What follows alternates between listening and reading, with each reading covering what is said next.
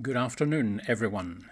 On behalf of the Chairman and the Trustees of the Thistle Trust, may I welcome you once again to the Robin Chapel here in Edinburgh for our afternoon service. Our service today marks the second Sunday in the season of Lent, and I'm Dr. Ian Barclay, the chaplain. It gives me great pleasure to be able to welcome as our preacher today the Rev Adrian van Ash, Minister Emeritus of the Scots Church in Sydney and a long-time personal friend. Adrian, you are most welcome and you are amongst friends. It also gives me great pleasure to welcome back Gail Begg as our reader. To you both, thank you for sharing in the ministry and worship of the Robin Chapel today. I would also like to thank James Slimmings, Sally Carr and Callum Robertson, who over the past months have been so supportive in sharing in ministry at the chapel. Please accept my appreciation. So in the awesomeness of the gospel, let us worship God. Lent calls us to journey, this and every day, following Jesus wherever he leads us. Lent calls us to journey, to the place where God covenants with us, to receive the new names we are given. Lent calls us to worship together, to tell future generations the good news. Lent calls us to practice justice, to bring God's people and hope together.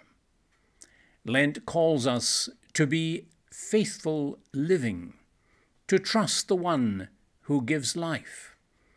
Lent calls each of us to take up our cross, to trust the one who bears it with us.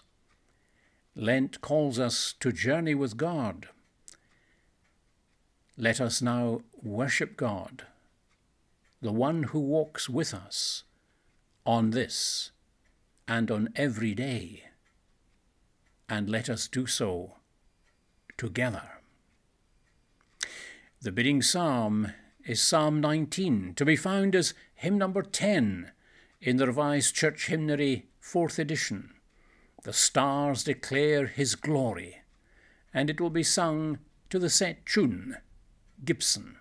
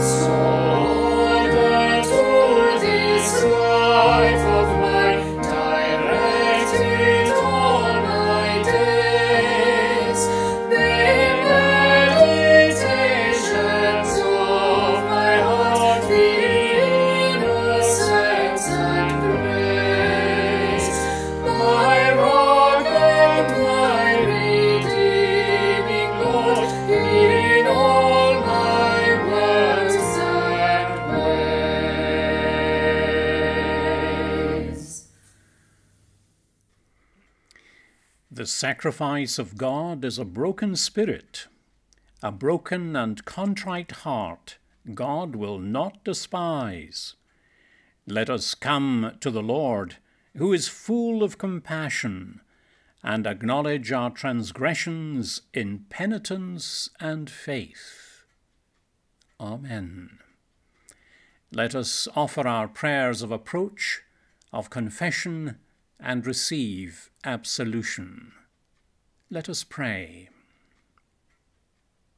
Long before the change of name, before the first signs of new life showed the beginnings of promises fulfilled, you asked Abram to make his home among foreigners and share the blessings that was to come.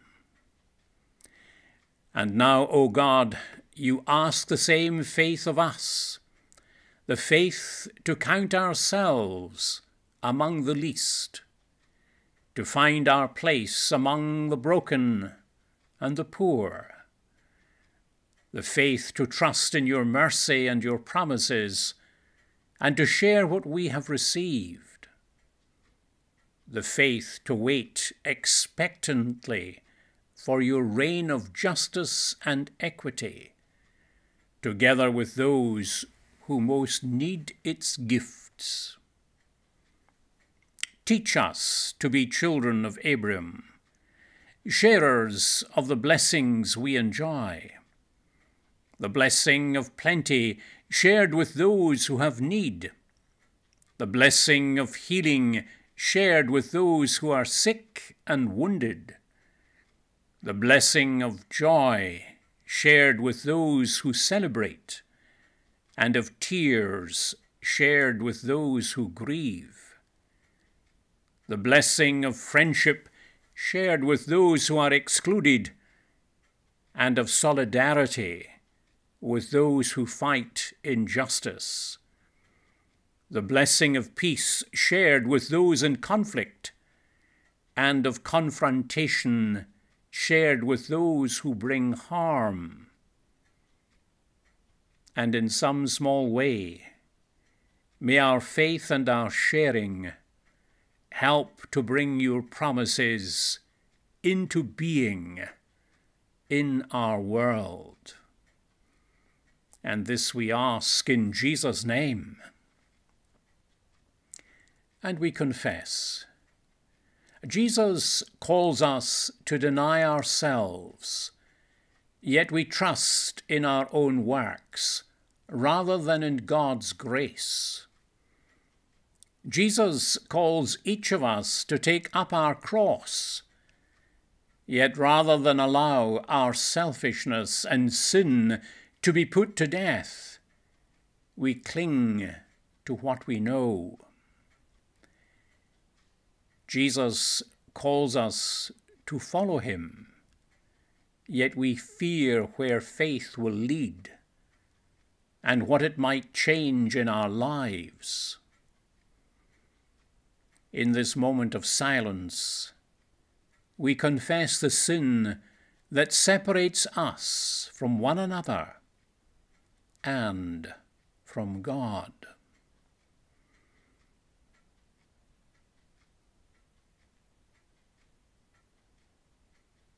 People of God, hear this good news. God's covenant with us is true. God is faithful, even when we fail. Through the Holy Spirit, God gives us the gift of faith and makes us righteous. Believe in the good news that you are forgiven, set free to live as children of God. Amen. And thanks be to God for his grace and mercy shown to us through his Son Jesus Christ by the power of his Holy Spirit. Amen. Our lessons from the Old Testament and the Epistle will be read for us today by Gail Begg of the Thistle Foundation. Gail. Our Old Testament lesson today is from Genesis 17, 1-7 and 15-16. Hear the word of God, the covenant of circumcision. When Abram was 99 years old, the Lord appeared to him and said, I am God Almighty. Walk before me faithfully and be blameless. Then I will make my covenant between me and you and will greatly increase your numbers. Abram fell face down, and God said to him, As for me, this is my covenant with you. You will be the father of many nations. No longer will you be called Abram. Your name will be Abraham, for I have made you a father of many nations. I will make you very fruitful. I will make nations of you, and kings will come from you. I will establish my covenant as an everlasting covenant between me and you and your descendants after you for the generations to come, to be your God and the God of your descendants after you. God also said to Abraham, As for your wife Sarai, you are no longer to call her Sarai. Her name will be Sarah. I will bless her and surely give you a son by her. I will bless her so that she will become the mother of nations. Kings of peoples will come from her. Amen, and thanks be to God. The Robin Chapel Music Group will now sing the Magnificat from the setting for the short service by Orlando Gibbons. My soul doth magnify the Lord, and my spirit rejoiceth in God my Saviour. For he hath regarded the lowliness of his handmaiden.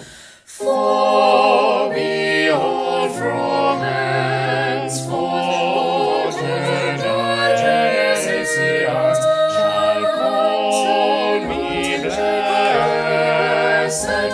For he that is mighty hath magnified me, and holy is his name, and his mercy is on me throughout all generations. He has shown strength, he has scattered the proud, he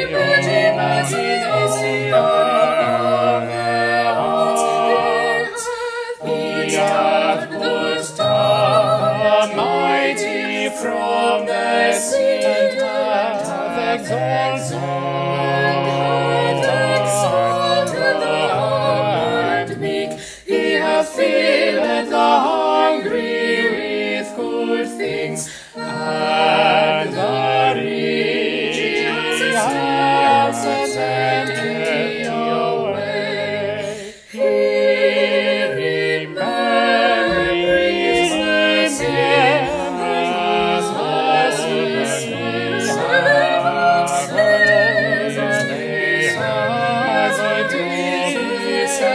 as he promised to our forefathers, Abraham and his seed forever. Glory be to the Father and to the Son and to the Holy Ghost, as it was in the beginning, and is now, and ever shall be, world without end.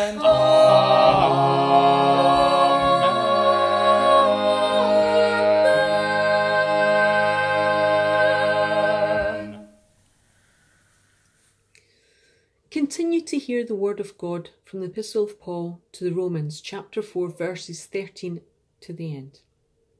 It was not through the law that Abraham and his offspring received the promise that he would be heir of the world, but through the righteousness that comes by faith. For if those who depended on the law are heirs, faith means nothing, and the promise is worthless, because the law brings wrath, and where there is no law, there is no transgression. Therefore the promise comes by faith, so that it may be by grace and may be guaranteed to all Abraham's offspring, not only those who are of the law, but also of those that have the faith of Abraham. He is the father of all of us. As it is written, I have made you a father of many nations. He is our Father in sight of God, in whom he believed, the God who gives life to the dead and calls into being things that were not. Against all hope, Abraham in hope believed, and so became the father of many nations, just as had been said to him, so shall your offspring be. Without weakening in his faith, he faced the fact that his body was as good as dead, since he was about 100 years old, and that Sarah's womb was also dead. Yet he did not waver through unbelief regarding the promise of God, but was strengthened in his faith and gave glory to God, being fully persuaded that God had the power to do what he had promised. This is why it was credited to him as righteousness. The words that was credited to him were written not for him alone, but also for us, to whom God will credit righteousness, for us who believe in him who raised Jesus our Lord from the dead. He was delivered over to death for our sins and was raised to life for our justification. Amen, and thanks be to God. The Robin Chapel Music Group will now sing the Nunc Dimittis from the setting of a short service by Orlando Gibbons. Lord, now let us cause thy servant depart in peace, according to thy word. For mine eyes have seen thy salvation, which thou hast prepared before the face of all people, to be a light, so lighten the Gentiles, and to be the glory of thy people Israel.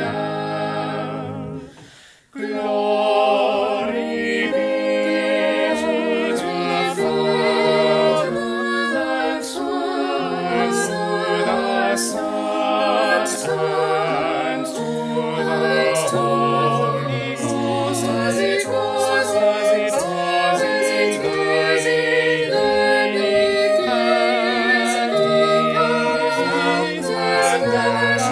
shall be,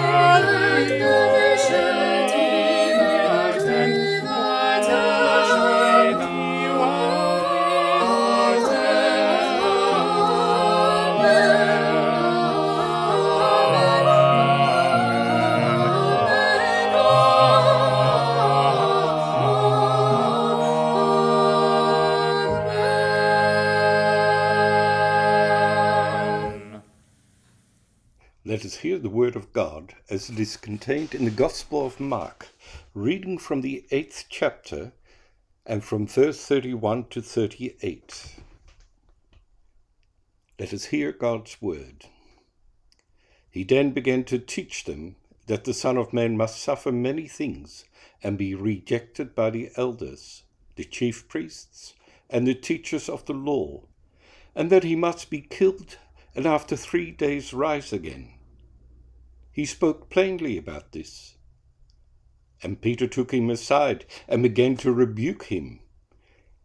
But when Jesus turned and looked at his disciple, he rebuked Peter. "Get behind me, Satan," he said. You do not have in mind the concerns of God, but merely human concerns." Then he called the crowd to him along with his disciples and said, "Whoever wants to be my disciple must deny themselves and take up their cross and follow me. For whoever wants to save their life will lose it, but whoever loses their life for me and for the gospel will save it. What good is it for someone to gain the whole world, yet forfeit their soul? Or what can anyone give in exchange for their soul? If anyone is ashamed of me and my words in this adulterous and sinful generation, the Son of Man will be ashamed of them when he comes in his Father's glory with his holy angel." Amen. May God add his blessing to that reading of his own holy word, and to his name be all praise and glory. Our anthem this week is a sacred motet based on Psalm 117, verse 1. Confitemini, Domino, by Palestrina. Confitemini,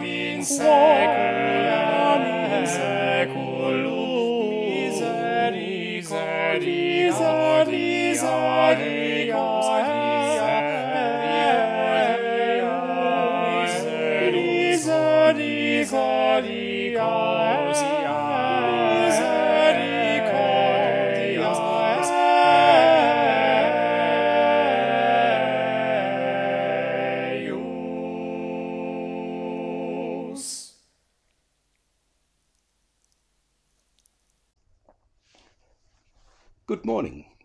From Waterview Heights, near Grafton in New South Wales, Australia. The title I have taken comes from the Mark reading, Mark 8:13. What good is it for someone to gain the whole world, yet forfeit their soul? So what good is gaining the world? I've just finished reading Jeffrey Archer's The Fourth Estate, which being since the French Revolution is considered the media. It is a story about a Czech Jew who escapes from Nazi-dominated Europe to join the British Army to kill Germans. The other is an Australian who is loosely based on Sir Rupert Murdoch. They become competing global media magnates. By any standards, they become very wealthy and successful men, but never satisfied nor seem to have a settled personal life of comfort and peace. They are both liars, manipulators, bending the law to breaking point, and are ruthless. In the end, the Jew finds himself in such a tight financial situation that he commits suicide. They epitomize gaining the world and losing their souls. In other words, their focus is just on worldly success and hang the consequences. However, is there more to consider? Our text does imply an existence beyond this world, the abode of the soul. It further suggests that this can be lost depending on how we live in this world. So let us then consider this morning's reading to see how they address earthly success and the eternity of the soul, by considering them under the following headings: the covenant, faith, and grace. The covenant. In our lesson from Genesis, El Shaddai, or God All-Powerful, makes covenant with Abram, and his name is exchanged to Abraham. Up to this stage, the name of God was only known as El Shaddai, for the Tetragrammaton, or Yahweh, had not yet been revealed.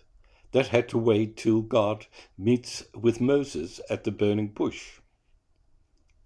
Moses had been faithful to God since he had been called out of Haran in the Ur of the Chaldeans. He was a nomadic herder, and while God had promised to give him many descendants, his only born son was Ishmael, by his wife's servant Hagar. We are told he is now 99 years old, and Sarai was really beyond childbearing age. Yet Abram believed God, and Sarai's name is also changed and becomes Sarah, and both form of the names mean princess. While Abram had become wealthy and remained a humble man who served and dedicated his life to God, God had called him to follow his ways and be blameless. His dedication was tested when God asked to sacrifice his only son, Isaac. With heavy heart he prepared the sacrifice, only to be stopped by an angel of the Lord. His faithfulness is now rewarded by being again promised that his descendants will multiply and they will become nations. God confirms this in making a covenant with Abram. And who can doubt these promises? Anti-Semitism is an evil thing, and we have seen the full horror of that during the Holocaust. Yet what is evidence from this? That indeed the promises of God have come true, and his descendants have become numerous and nations. While Lot discovered the evilness of humankind, Abram remains faithful, and that is counted as righteousness, and as such it saves his soul to eternity. While Abram believes what God has promised, he demonstrates his faith in God Almighty. So let us look at faith. The days of Abram were in the distant past when Paul wrote to the Christians in Rome. The time had changed, and the Jews were no longer the sole guardians of God's truth. Jesus had come, and the world had changed forever. Now it was possible for non-Jews to become children of God, and these were some of the ones Paul was now writing to. The Jews had become so obsessed with the law that it clouded the true nature of God and his relationship with his people. Paul, having been trained as a Pharisee, knew well these legal and religious arguments, but Christ had called him to be an apostle to the Gentiles, and how could they then become acceptable to God? As a consequence, he goes back to Abram and explores how he was made just with God.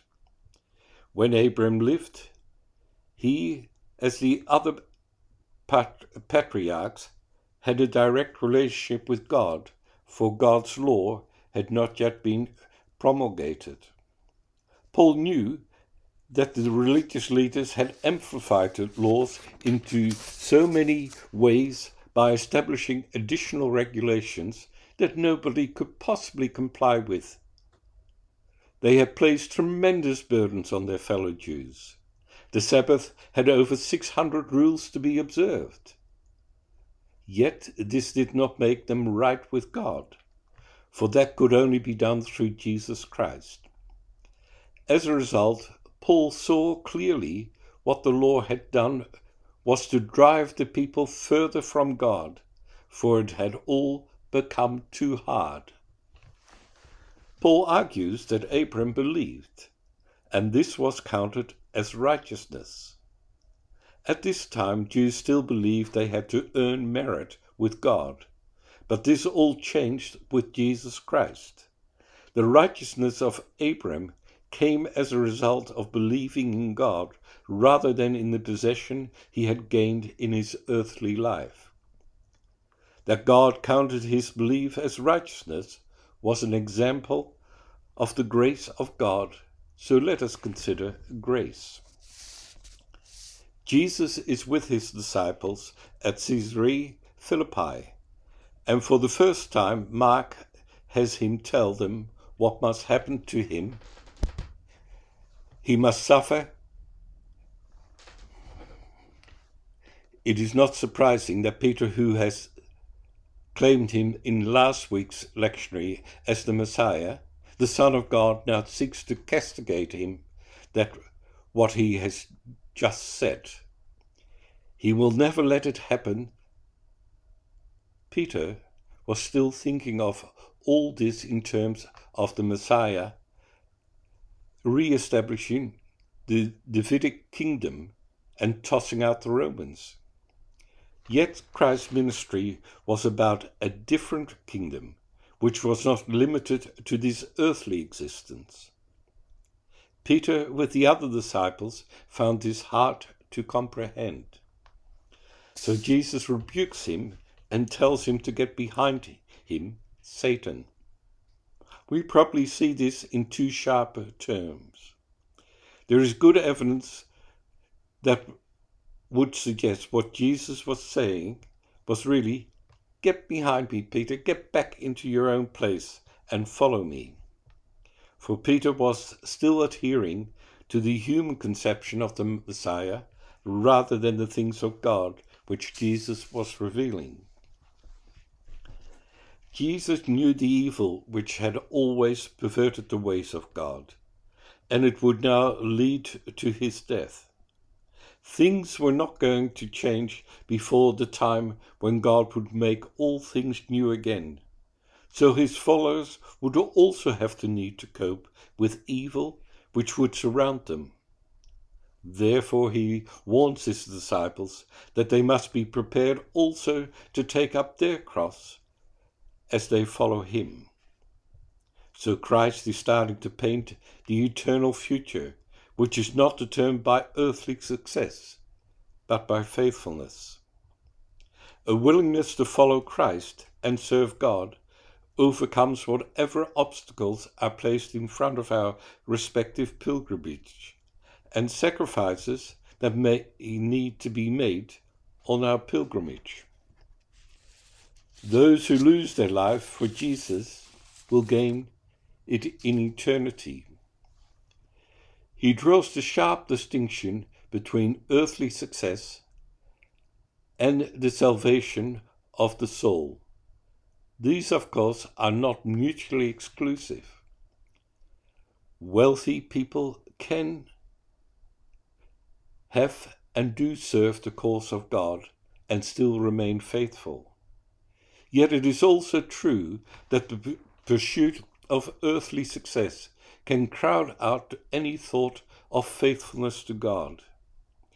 Jesus reminds his disciples, as he reminds us, that we should always look beyond this earthly life and keep in mind that we all serve our eternal God, who wants us to enjoy this life and his eternity.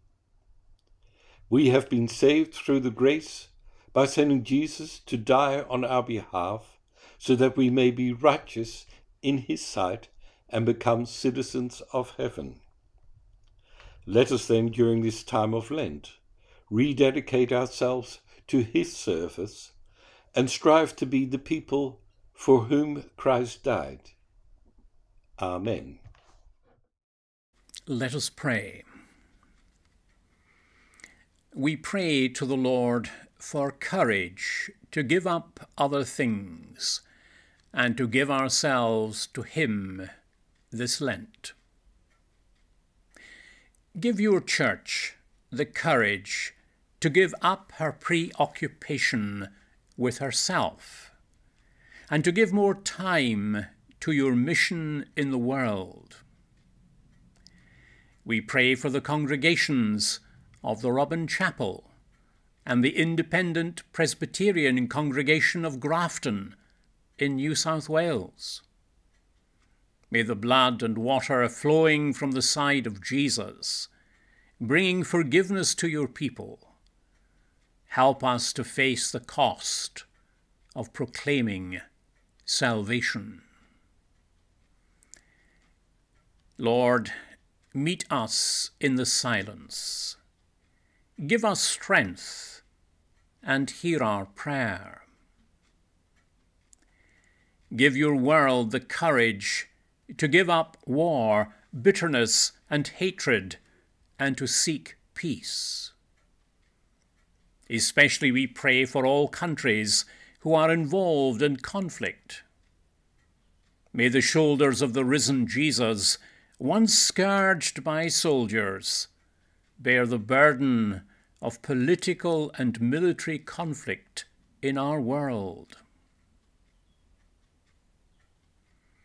Lord, meet us in the silence. Give us strength and hear our prayer. Give us the courage to give up quarrels, strife, and jealousy in our families, neighbourhoods, and communities. We pray for families where the stress of this pandemic has become too much for them, and they have resorted to abuse, to violence, and to breakdown. May the presence of the risen Jesus, his body once broken and now made whole, bring peace and direction as we live with one another. Lord, meet us in the silence. Give us strength and hear our prayer. Give us the courage to give up our selfishness as we live for others, and to give time, care, and comfort to the sick, particularly those suffering as a consequence of this pandemic, and for whom we now pray in this moment of silence.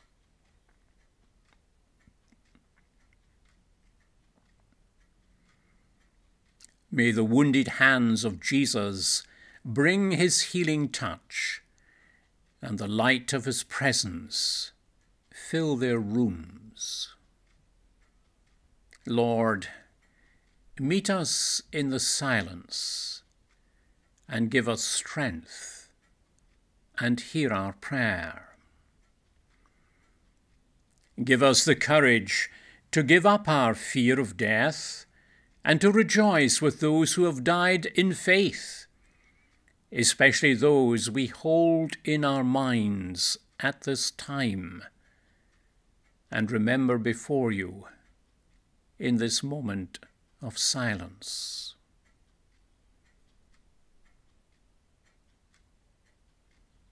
May the feet of the risen Lord Jesus, once nailed to the cross, walk alongside the dying and bereaved in their agony, and walk with us and all your church through death to the gate of glory.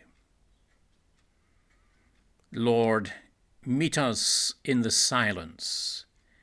Give us strength and hear our prayer, here and in eternity.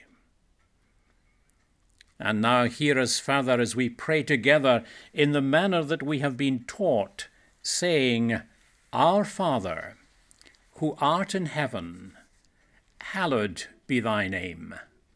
Thy kingdom come, thy will be done on earth as it is in heaven. Give us this day our daily bread, and forgive us our debts as we forgive our debtors. And lead us not into temptation, but deliver us from evil. For thine is the kingdom, the power, and the glory, for ever. Amen. Sadly, we now come to that moment in our service when we shall be led in worship in the closing hymn, which today is 533, Will You Come and Follow Me, to the set tune Kelvin Grove.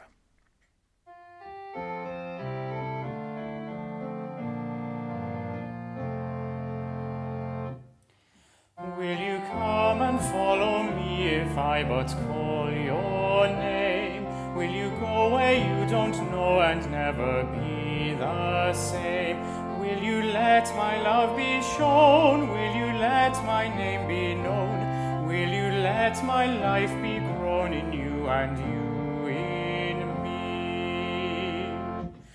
Will you leave yourself behind if I but call your name?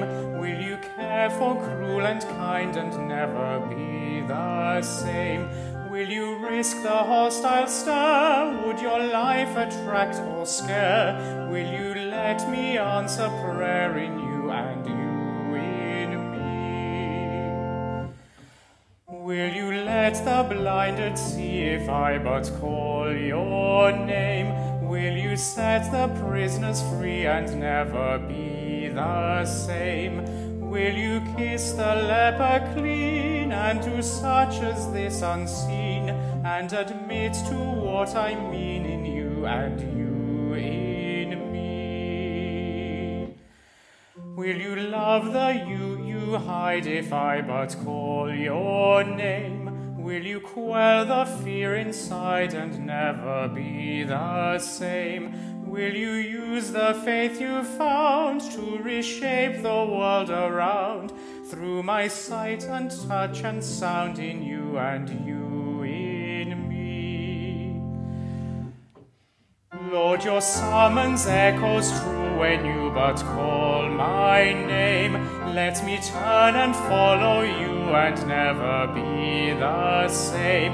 In your company I'll go, where your love and footsteps show.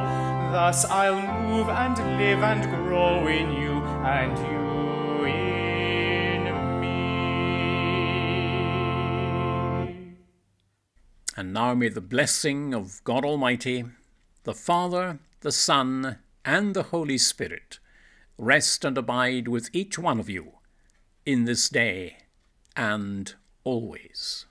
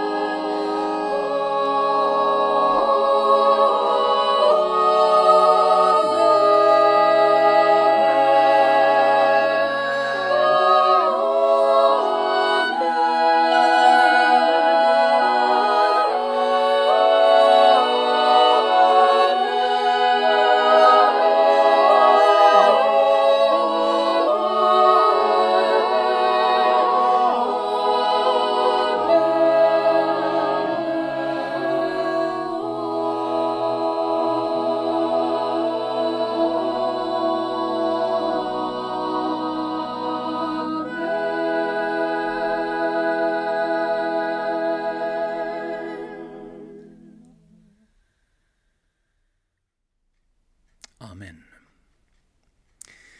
We now come to that moment of farewell. And in giving a farewell, I do so firstly to Adrian with our thanks and appreciation for his sharing the Word of God with us in our worship this afternoon. Thank you, Adrian. We would appreciate if you would convey to your congregation in Grafton in New South Wales the Christian good wishes of our chairman and trustees, and also of myself. Secondly, I would like to thank Gail Begg of the Thistle Foundation for being our reader today, and for the uplifting ministry of music of the Robin Chapel Music Group. Lastly, I would like to thank each one of you for sharing in our online service week by week and becoming part of the Robin Chapel community. Our service next Sunday, the third Sunday of Lent, will be at the usual hour of 4 p.m. Till we meet again next week, I pray that you will stay safe and that you will serve the Lord with peace and with justice. God bless you all. Goodbye.